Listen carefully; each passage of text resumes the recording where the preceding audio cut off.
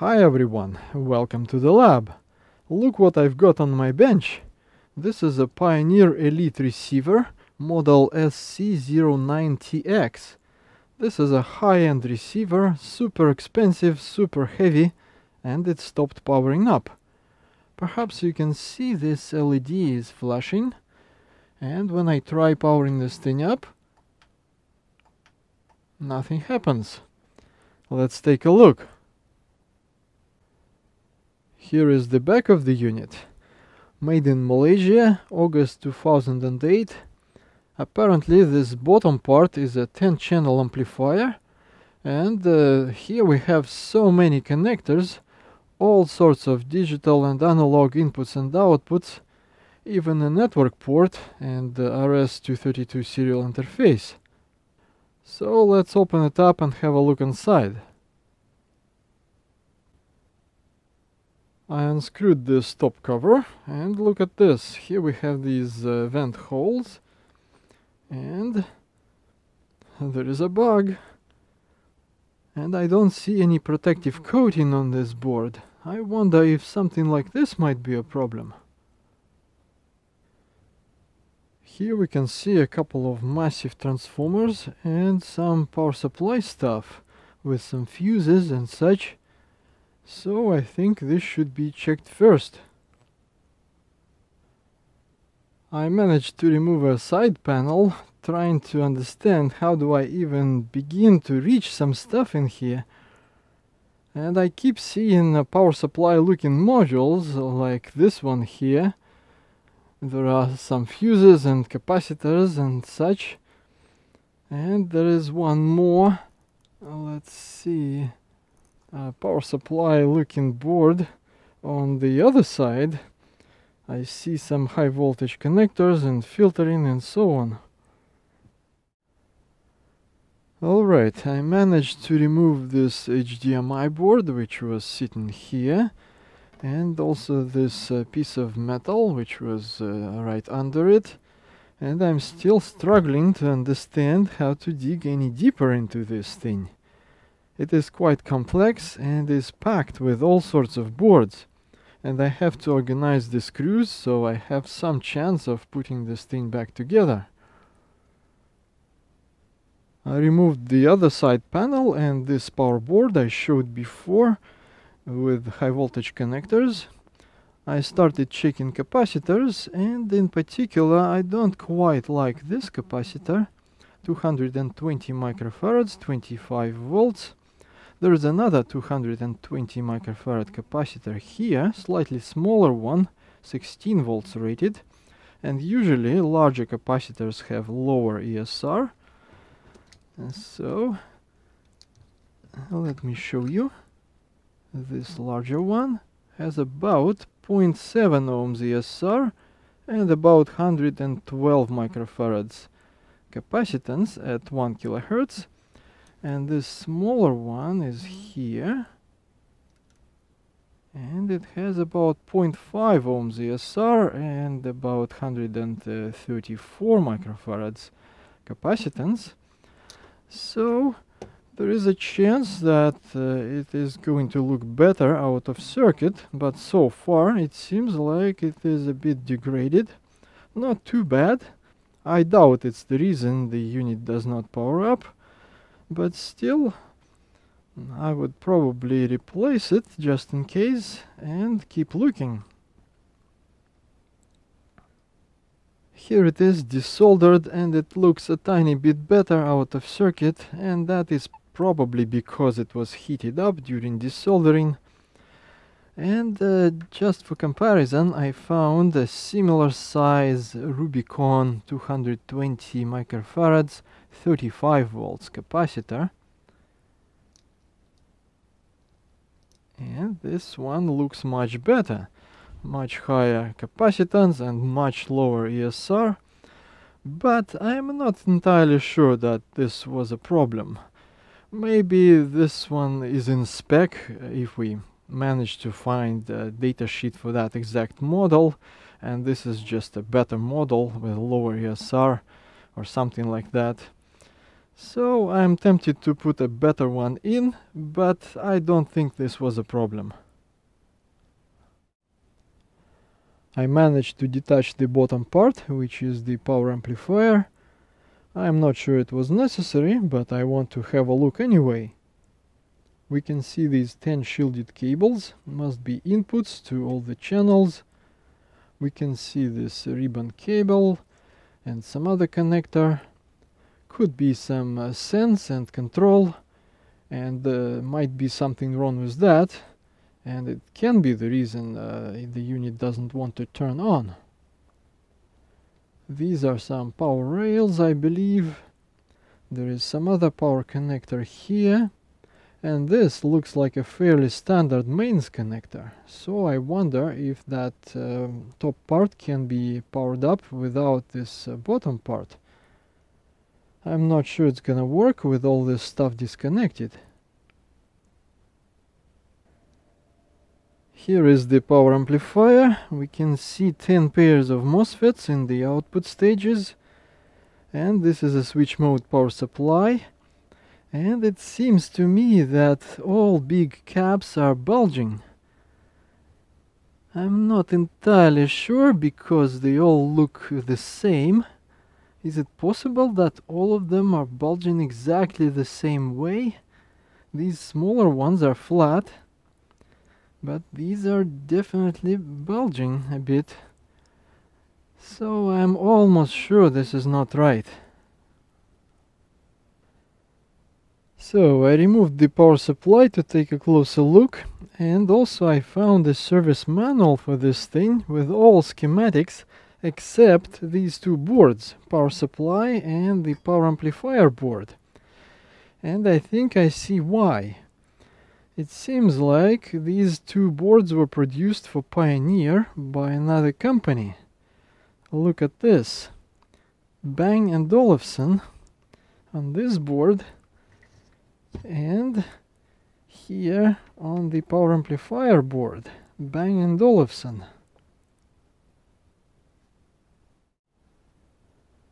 Let's take a closer look at this power supply. This is the primary side up to this isolation gap, and there are several optocouplers across it. This is the secondary side, and the big caps do feel a bit bulged, but when I measure them, they don't look too bad. Let's see, these are 6800 microfarads, 80 volts on the secondary side. So let's grab my LCR meter, switch it to 100 Hertz and ESR. And let's have a look at this cap. About 5300 microfarads and about 30 milliohms ESR, and this one about the same.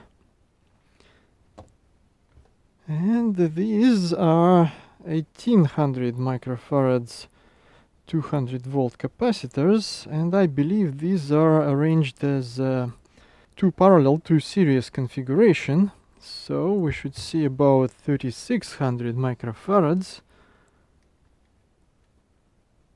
and we see about 2900, and also about 30 milliohms ESR, and I'm not sure which are paired with which, but all of them look about the same. So maybe they are a bit low in capacitance. ESR looks fine, so perhaps they are degraded a bit, but I don't think this is our problem at the moment. So let's worry about them later. So I'm looking at this power board and the schematic, and I see that the top part receives mains power from this point without any switches through this cable. And this connector is to control these three relays and these two fans. These two relays are to switch on and off both sides of the mains input to this switch mode power supply for the power amp. And the third relay is to bypass the inrush current limiting resistor after a while.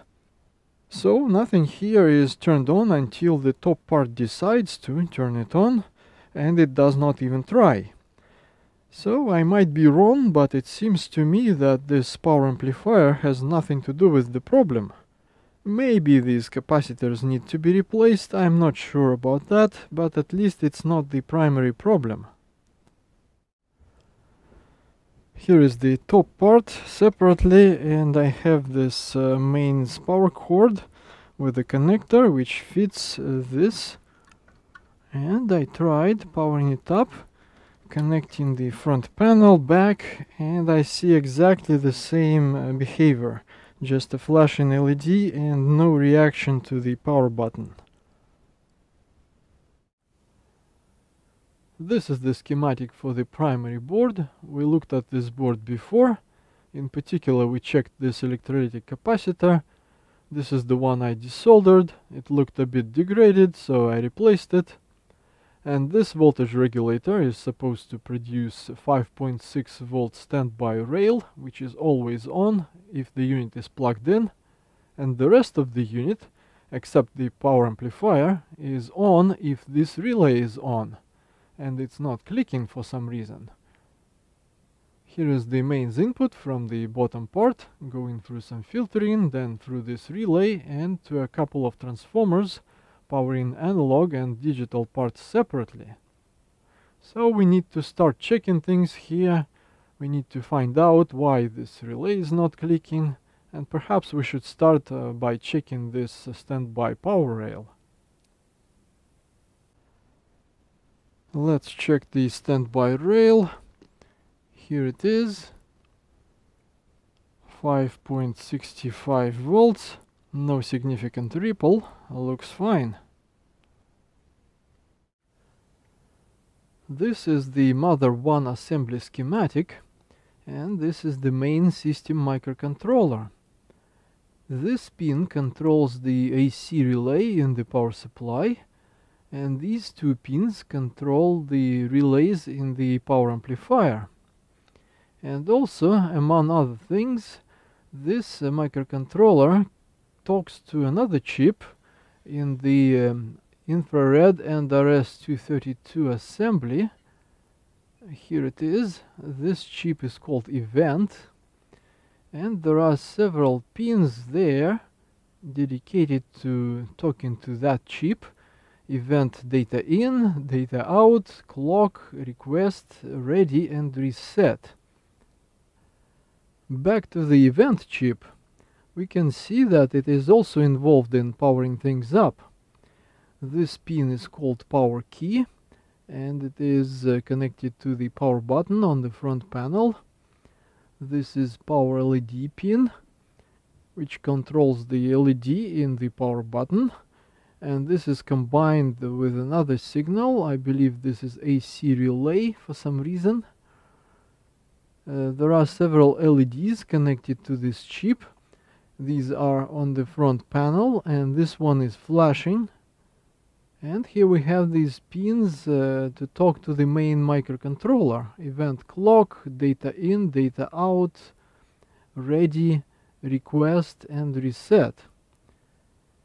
This chip receives power from the 5.6 volt standby rail through these diodes to combine with some other rail, and after a typical diode voltage drop it becomes V50U,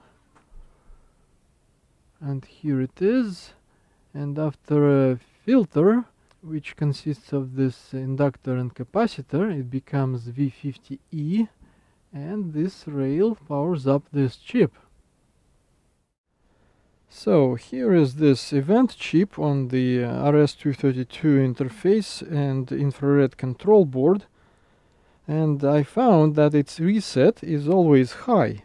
So I think it is held in the reset state by the main microcontroller, which is buried somewhere over there on the main board.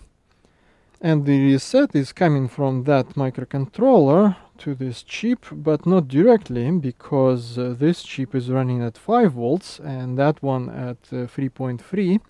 So there is a level shifter somewhere on the main board. So I will need to remove some boards to start checking there, and I wish I knew which boards are optional, so that the unit should at least power up without them. Alright, I managed to remove the back panel and a few boards, and I am already afraid that putting this thing back together is going to be quite a task. Fortunately, the service manual describes which connector goes where and even which screw goes into which hole, but still, there are so many screws and connectors that it's gonna be difficult. Anyway, let's worry about finding the problem first, and then worry about putting this thing back together. So, I started checking around this main microcontroller. The 3.3 volt rail is fine. So, I checked this reset chip. I found a datasheet for it. And from the datasheet I found that the output reset pin is inverse, meaning active low, and it is high during normal operation. But the reset pin on the micro is not marked as inverse. So I'm thinking maybe it's the same thing with this event chip.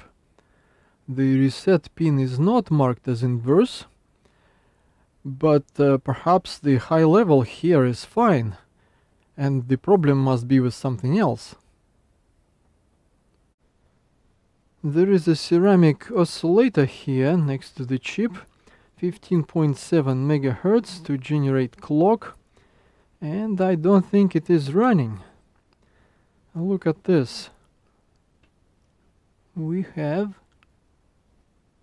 high level on one side and low level on the other side, and there is no oscillation. I don't like this at all.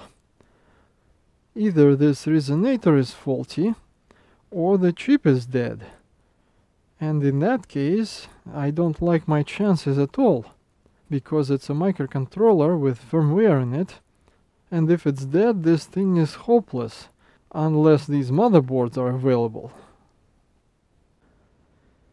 So I temporarily hooked up a 16 MHz quartz crystal instead of the resonator, and now the clock is running. So I hooked up this logic analyzer to monitor a few things here, in particular data communication with that event chip, and I do see communication both ways, so both chips must be alive, but still there is no reaction to the power button. And now I wonder, is it possible that 16 MHz clock does not match some other clock? Let's say that event chip also has 15.7 resonator. Or maybe something else is wrong, or perhaps the unit would not power up without some boards installed. So many unknowns. Here I captured the first 10 seconds after plugging this thing in. The trigger was set here on the rising edge of the 3.3 volt rail. This line is the reset of the main chip, and these are lines to communicate to the event chip. Event reset, event ready, request, clock, data out and data in. So let's take a closer look.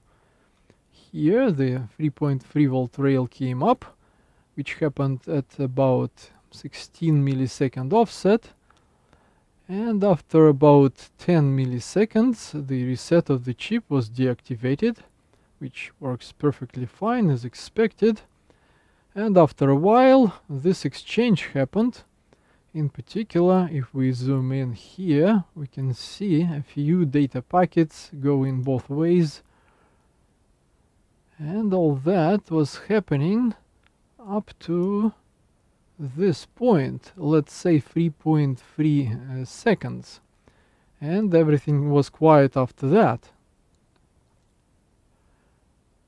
And now I moved the trigger here to the event request, which comes from the event chip to the main microcontroller, and when I press start, it is waiting for the trigger, and when I push power button, this exchange happens.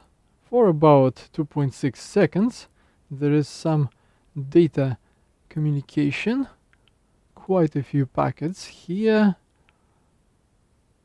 and some more here, and so on. So, this activity happens after a push of the power button, but still the receiver remains in standby.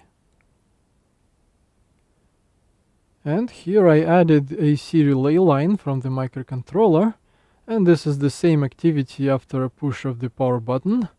And as we can see, there is nothing here, so the microcontroller does not command the power supply to turn on. After some searching online, I found that this thing can get stuck in some error state and it needs to be reset using some magic combination of these buttons on the front panel.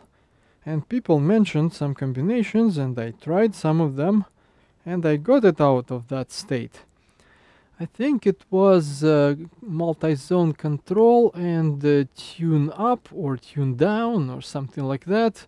2 buttons for a few seconds. And now the behavior has changed. Now it responds to power button. Relay clicks, this stops flashing for a few seconds, then relay clicks again, and this starts flashing again. Let's try. There was a click, no flashing for a while. Another click, and flashing again. So, I guess something else is wrong, or maybe this is happening because something is not connected. Power amplifier, for example, or maybe even a fan or something like that. But I guess something else is wrong. I would imagine it should turn on the display and say something if it could. So perhaps some power rail does not come up or something like that. I am using a 15.9 MHz quartz crystal there. This is the closest to 15.7 I could find, and I hope it's good enough. I connected the bottom part, and now there is no flashing here, and this thing turns on and stays on. But there is no display and no light in the power button. I still did not install the HDMI board. Can that be the reason that display is not working? I doubt that. Here is the front panel, and here is the power button with LED, and also a transistor to turn the LED off and on, and a current limiting resistor, 150 ohms. And I measured across the LED when the unit is on, and I measured 5 volts, as if the LED is open circuit. Here is this little board, and it seems like the LED is dead. I desoldered the LED and it seems to be working. Look at this. 2.6 volts, and do you see the blue light? What's going on here? I soldered the LED back and it's working. Go figure. Look at this. I was wrong. I installed the HDMI board and now we have the display. How cool is that? So I hooked up this pair of good old Sony speakers for testing, just front, left and right channels, and I hooked up this Korg machine. Let's give this a go.